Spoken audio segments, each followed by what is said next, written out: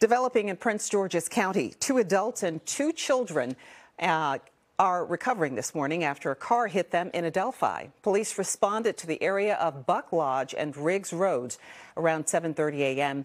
News 4's Dominique Moody has the details, and he spoke exclusively with the driver.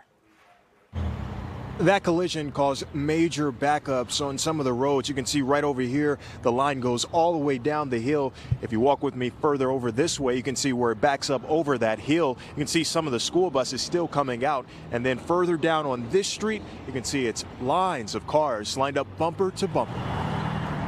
This video shows significant damage to a Champagne Subaru after a clash between the car, 2 children, and 2 adults. A bent hood and cracked windshield displaying some of the aftermath at the intersection of Buck Lodge and Riggs Roads in Adelphi. Police say those hit were taken to the hospital and treated for their injuries after 7 o'clock. News 4 spoke exclusively with the woman who was driving the car. She tells us she was traveling on Riggs Road, and when she turned on Buck Lodge Road, she didn't realize the group of people were in the street until the last minute and slammed on her brakes.